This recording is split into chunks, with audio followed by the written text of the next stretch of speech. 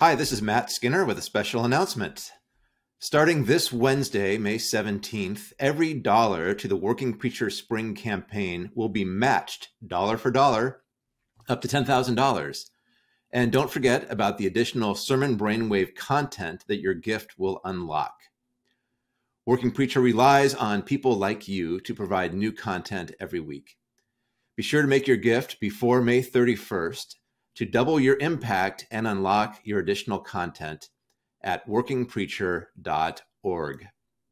We are so grateful to each and every one of you who has given generously already. Thank you.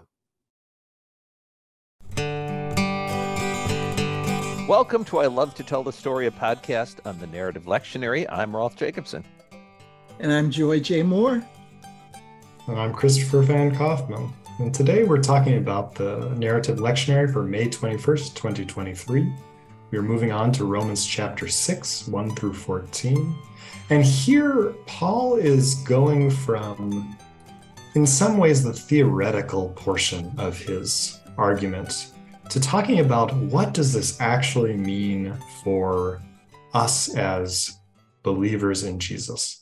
How do these things, these concepts we've been talking about, the idea that God is God for everyone, the idea that we are reconciled to God through the death of Jesus Christ, the idea that we are justified by faith, how does this affect our lives? And he does this, really starts this in verse 4, by talking about the way in which the actions of Jesus are the story of our lives as well. That it is that through baptism, we also die and are crucified with Christ. And just like Christ, we will be raised with him. And so again, this is where Paul goes from, here's these theoretical things, here's what it means for your life as well. And what it means is death, crucifixion, and resurrection. And there's a wonderful little translation thing going on too in 5. That's why I had 5 in my head, was I wanted to talk about it. And it's not a bad translation in 6:5, for if we have been united with him. But the word in Greek means to be planted together with, or to grow together with. And I love this idea. Again, it is as though we are grafted onto the work of Jesus on, again, the idea of thinking of the cross as a tree, that we are grafted onto the tree that is the cross. And so that's just a nifty little nod from Paul to that tree language there. I was going to jump in with that first part that you kind of glossed through. You were getting to the payoff, but setup. The setup, what then are we to say? Should we continue in sin in order that grace may abound? This is the great fear of, frankly, a lot of Christians who don't like the Pauline take on the gospel. Well, if that's true, why don't you then just, right? And my old colleague, Phil Quanbeck at Augsburg College, had 2 takes on this, right? The translated the me agenito or me genoito for translated by no means. Phil used to translate hell no. That it's simply not possible, if you have been grasped by the love of Christ, to do that. And the great American movie that's a commentary on this for my friend Phil was Ferris Bueller's Day Off. His sister is so worried that Ferris, who has understood the freedom of justification, gets away with everything, right? And finally, at the end, I love it, where she then, of course, skips school to try to catch her brother. She's the one that gets arrested. And then she's sitting there, and Charlie Sheen says to her, "What's your problem?" And she says, "I hate my brother." And he goes, I know what your problem is. You need to quit worrying a little bit less about your brother and a little bit more about yourself. And there's something about the gospel that turns us away from worrying about other people's sins.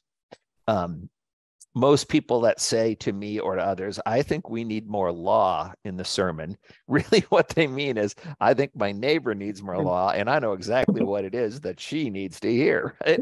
So the gospel turns us away from worrying about our neighbor's sins.